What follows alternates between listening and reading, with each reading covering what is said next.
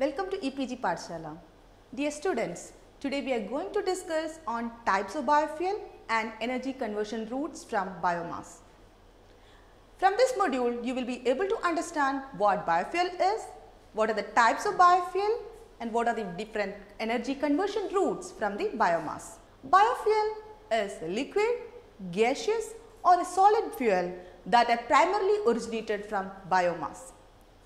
They have oxygen levels of 10 to 45% while petroleum has none, making the chemical properties of this fuel very different from those of petroleum. Examples are bioethanol, biomethanol, biodiesel, biogas, biosynthetic gas, biooil, biochar, biohydrogen, etc. The benefits of biofuel are the energy security, clean and greener fuel, carbon trading, and it also overcomes socio-economic issues related to the rural sector. Coming to the classification of biofuel based on the source. The biofuel that is derived from the forest biomass, agriculture biomass, fishery byproducts, municipal waste, etc. are known by their source name. It is also classified based on their state, the physical state, like solid pellets, for example, fuel wood, charcoal and wood pellets. Liquid fuel includes ethanol, biodiesel, pyrolysis oil, and the gaseous fuel includes the biogas. It is also classified based on its use either in the processed form or in the unprocessed form. If it is used in unprocessed form, it is commonly known as primary biofuel. This is primarily used for heating, cooking or electricity production. It includes the fuel wood, food chips and pellets. These are used as in unprocessed form or as such we are getting. The secondary biofuel are generated by processing of the plants or crop biomass. It includes the ethanol, biodiesel, dimethyl ether, etc. that can be used in vehicles and various industrial processes. We can classify or subdivide the secondary biofuel further into first generation biofuel, second generation biofuel, third generation and fourth generation biofuel. The first generation biofuel are those fuel that have been originated from sources like starch, sugar, animal fat and vegetable oil. Second generation biofuel use cellulosic biomass to liquid technology, which includes the bioethanol, biobutanol from the cellulosic biomass. And the main feedstock for the third generation biofuel is algae.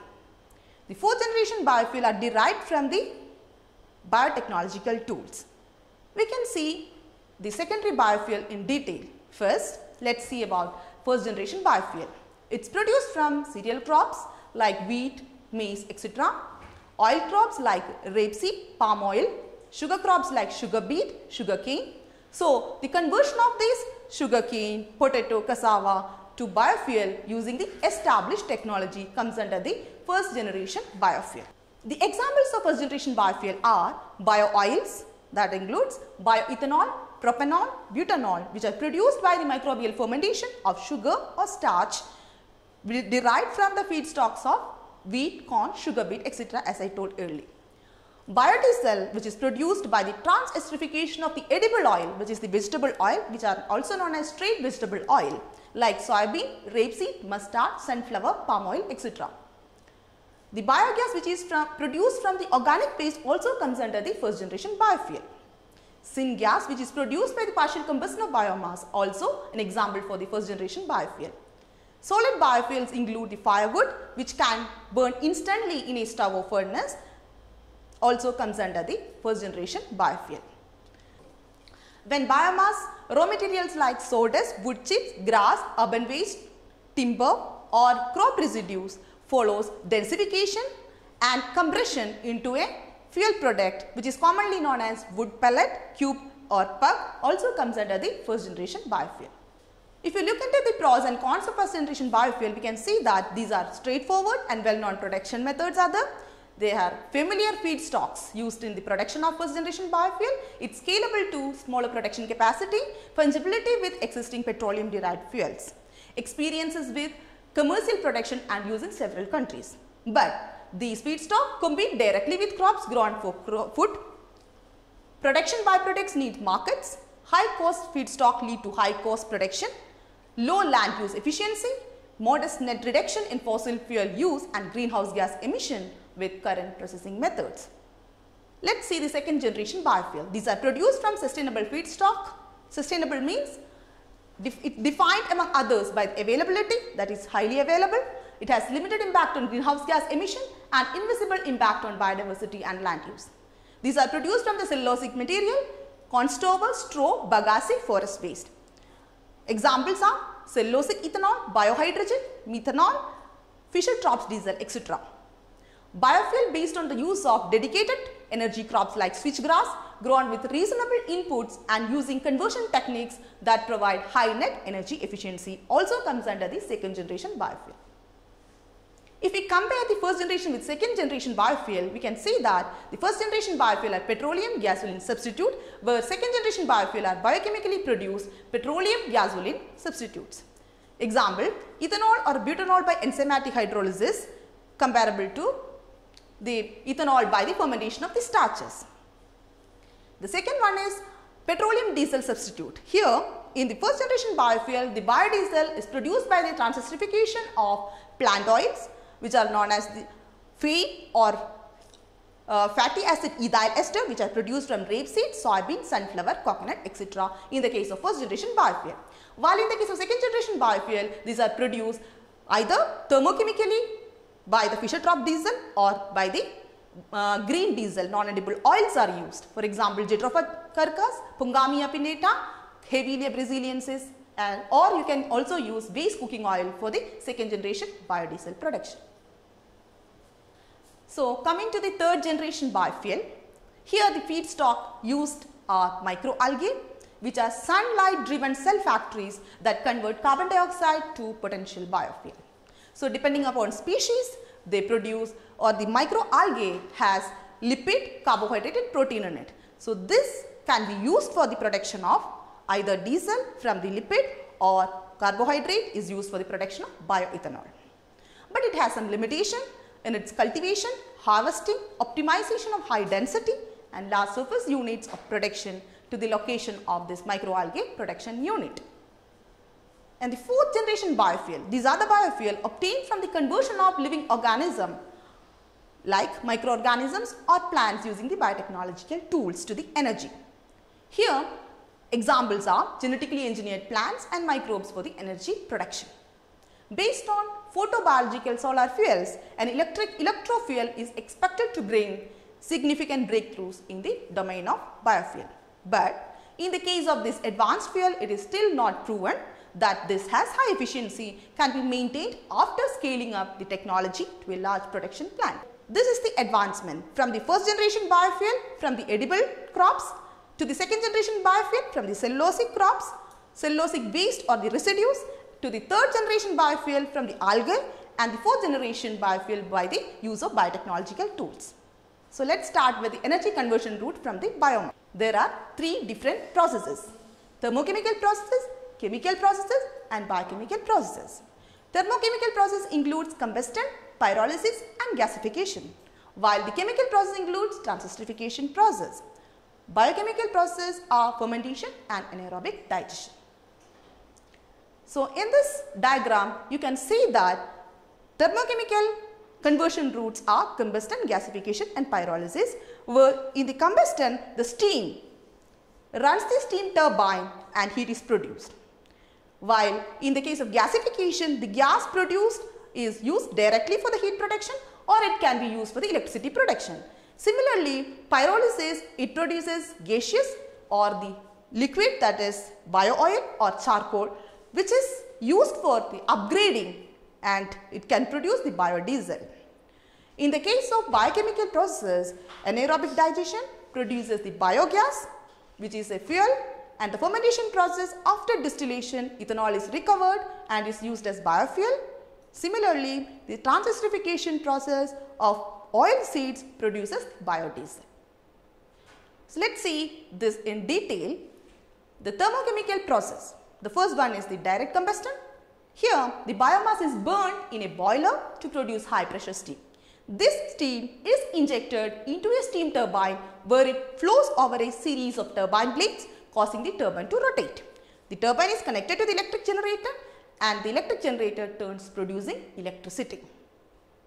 Gasification is also a thermochemical process. Here, the conversion of carbonaceous feedstock into synthesis gas or syngas is occurred.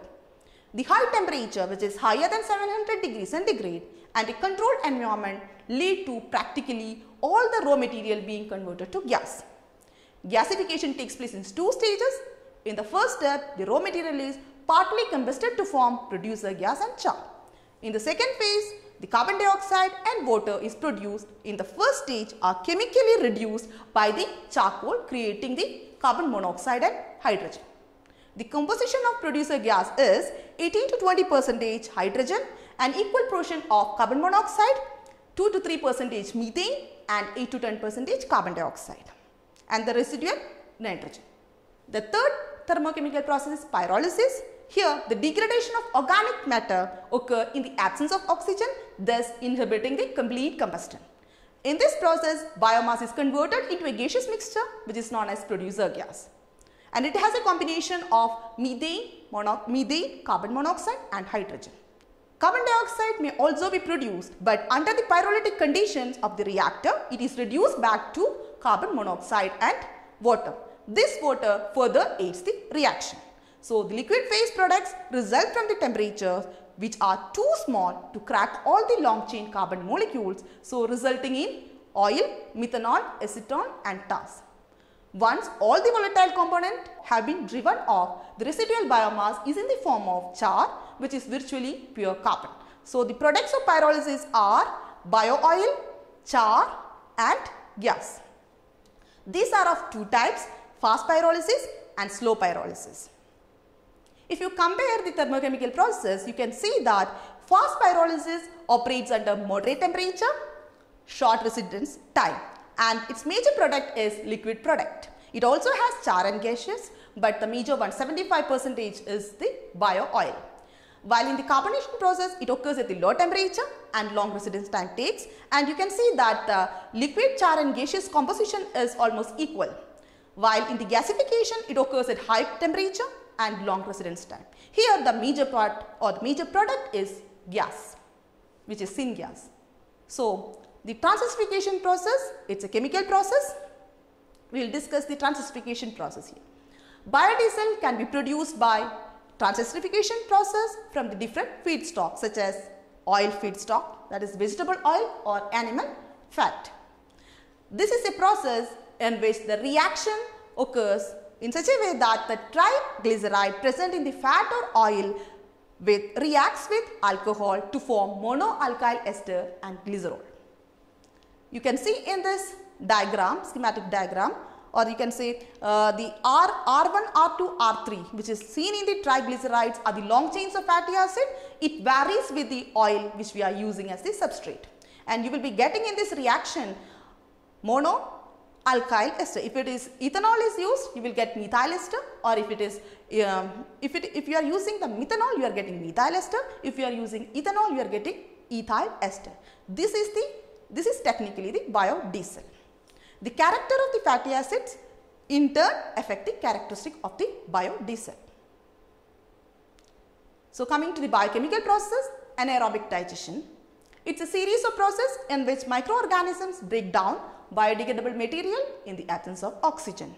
It is a type of fermentation that converts organic material into biogas, which mainly consists of methane and carbon dioxide. The digestion process starts with bacterial hydrolysis, followed by acidogenesis, acetogenesis and finally the methanogenesis to produce methane and carbon dioxide. Fermentation, which is also a biochemical process. In this process, alcohol is produced by the microorganisms under aerobic condition. Examples are ethanol, butanol and methanol. The microorganisms that ferment the sugar into ethanol are Saccharomyces cerevisiae, which is commonly known as the baker's yeast. Pichia stipendis, Candida shiitake and Pachysol and Tanophilus also used for this fermentation process. You can see here, it can be produced from sugar crops, starch crops or cellulose crop. If it is produced from, or if the substrate is sugar, it undergoes only the fermentation process, no need of pre-treatment. In the case of starch, enzymatic hydrolysis occurs followed by the fermentation.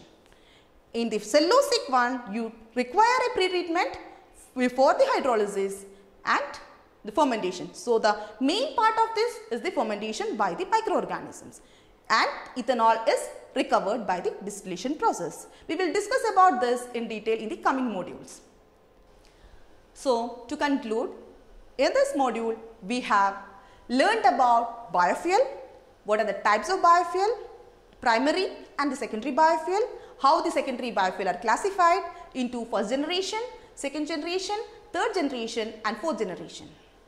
We have also seen the energy conversion routes from the biomass to energy.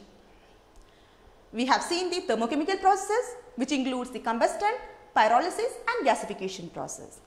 In the chemical process, we have seen the transesterification process for the biodiesel production. In the biochemical process, we have seen anaerobic fermentation or anaerobic digestion and the fermentation. Thank you.